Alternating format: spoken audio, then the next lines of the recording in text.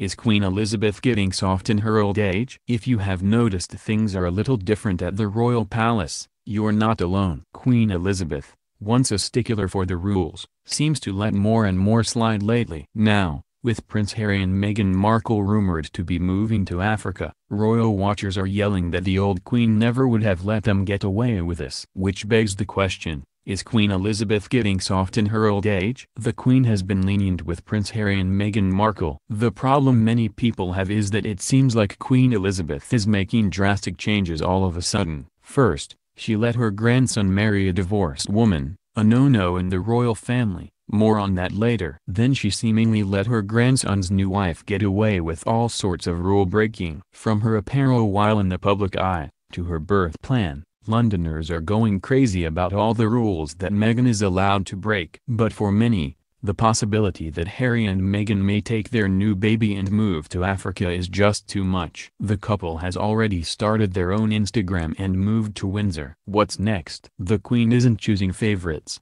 though. She has been known to let Prince William and Kate Middleton break a few rules as well. Traditionally, multiple heirs to the throne are not allowed to travel together. This rule is in place in case of a tragic accident. But William was permitted to break this rule when he traveled with Prince George on their first international trip. Queen Elizabeth has bent the rules for Prince Charles as well. Let's not forget that the Queen has looked the other way when her own son broke a few rules in regard to both of his marriages. When Prince Charles married Diana Spencer, Diana was able to design her own engagement ring. Breaking royal tradition. Diana chose a 12-carat oval blue sapphire ring surrounded by 14 diamonds. It's the same ring that Kate now wears. Marriage number 2 for the prince was a rule breaker as well. Royal rules stipulate that members of the royal family cannot marry anyone who has been previously divorced. Camilla Parker Bowles was once married and divorced before wedding Charles. Is Queen Elizabeth a rule breaker? Where's the fun in things if you can't bend a rule or two in your lifetime? Queen Elizabeth